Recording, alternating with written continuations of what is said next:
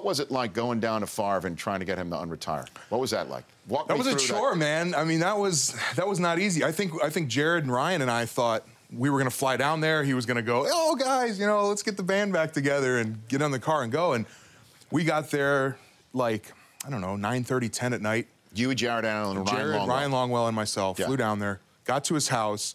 Everybody knew about it but him. So his wife was in on it and all that. What do you mean? He didn't know you were coming? No, they were keeping it kind of a surprise.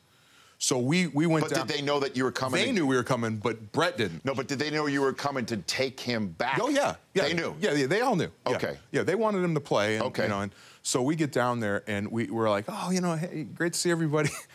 And he's like, hey, you know, how you guys been? How's it going? Good. 20 minutes later, where'd he go? He went to bed. So we're sitting on the couch at his house. What do you mean he went to bed? We're like, what do you mean he went to? Yeah, exactly. What do you mean he went to bed? And so we're like, this is not good. This, you know, not going well. It's not going well. So I barely slept. So we get up in the morning and we're sitting there kind of having coffee, and he comes up and he's like, let's go. You know, Brett's, you know, he's a cowboy, so you ride the fences in his little ATV. And he has to check and make sure that nothing broke in his fence line. So we went and rode his fences and took a couple hours to talk. And at one point, I about strangled him and said, if you don't come on this plane with us, we look like the biggest idiots that ever walked the earth. And along with a lot of people in the organization. And talk about putting all your eggs in one basket. What do you say to that?